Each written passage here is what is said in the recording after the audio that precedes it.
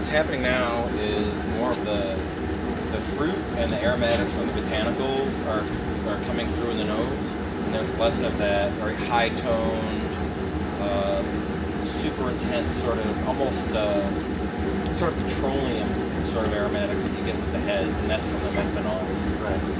So now that the methanol is gone, we're getting, this is all ethanol coming out now, and the ethanol is carrying the fruity aromatics and the juniper, the citrus, right, and the flavors of the botanicals.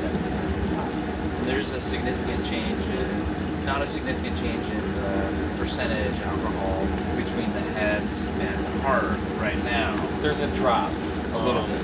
There's a bit of a drop, and it kind of depends on the amount of methanol that you have to start with. Right. Since we're already starting with very little methanol, or maybe none in here, the drop that we saw is minimal. We saw about a 1% to 2% drop.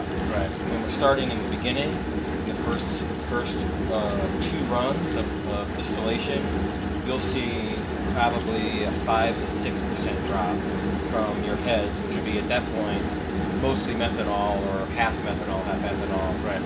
And before you make your hearts cut. Okay.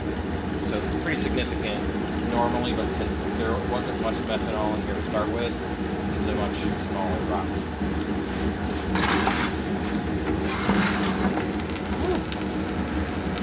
Yummy. Very yummy. It's a lot of spirits.